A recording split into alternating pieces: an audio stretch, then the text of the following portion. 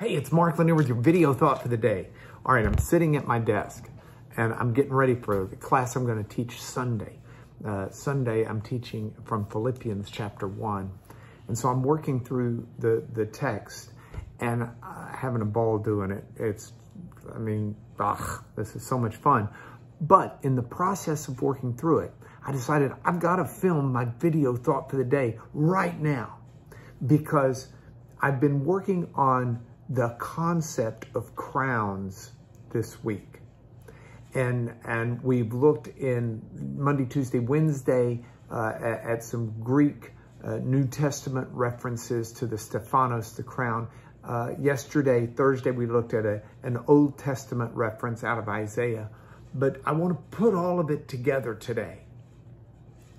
And I want to do so with maybe one of my favorite passages that deal with crowns, but it's one that occurs to me because I'm working through this Philippians passage I'm going to teach Sunday. By the way, if you don't have a place to go to church or you're watching on the internet, feel free to tune in or to show up. We'd love to have you, and you can hear some of this in a fuller manner. But the passage that I want to talk about today is found in Revelation, the 4th chapter, and it's in the 10th verse, and it's a scene before the throne room of heaven. Now, a lot of people don't read Revelation because it's got so much symbolism and it's a very specific kind of literature that we don't really have that much anymore in our general everyday reading, at least not like they did back in the times where it was written and more easily understood.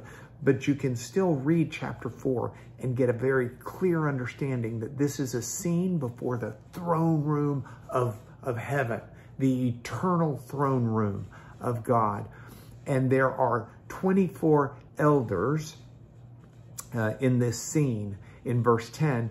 And those 24 elders represent either the idea of the Old Covenant and the 12 tribes of Israel, and that would be 12, along with the New Covenant and the 12 apostles that made up the church. But regardless, the 24 is very symbolic of people under the Old Covenant and the New Covenant all together before the throne of God. And here's what they do. They have crowns. They have victories. We talked this week about the crowns that we wear, the honor and the glory that is there, whether it's a crown of righteousness and God has bestowed upon us a righteousness that's really not anything we earned or deserved, or a crown of life, and it's that life that God has given us, the crown of victory that is there because we've been used by God to influence others. And Paul will talk about the crown of joy that the churches are for him because they're the emblem that he could wear that shows the victory and the honor that's been worked in his life to the benefit of God's kingdom.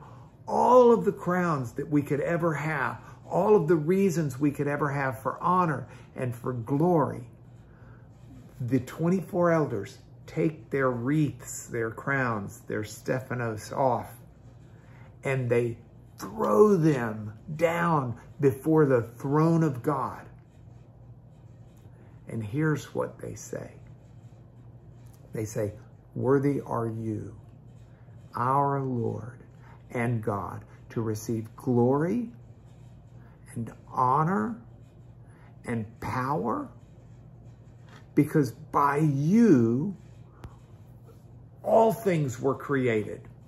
And by your will they existed, they were created. You are the creator of all." Any crown, anything we've got is ultimately traced back to God.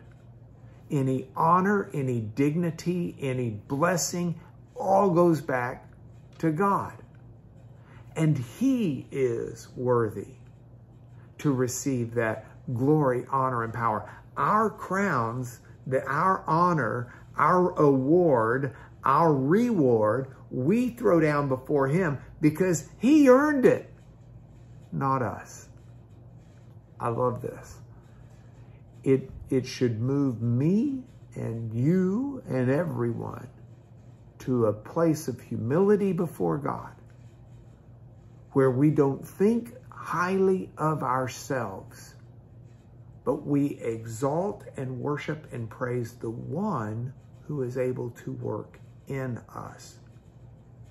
And I'll plug this in Sunday to Paul's passage about how God, who began a good work in us, will bring it to completion in the day of Christ Jesus, where we can then take the crown of success off and cast it down and give him the credit for it. That's your video thought for the day. Have a blessed weekend. I'll see you Monday.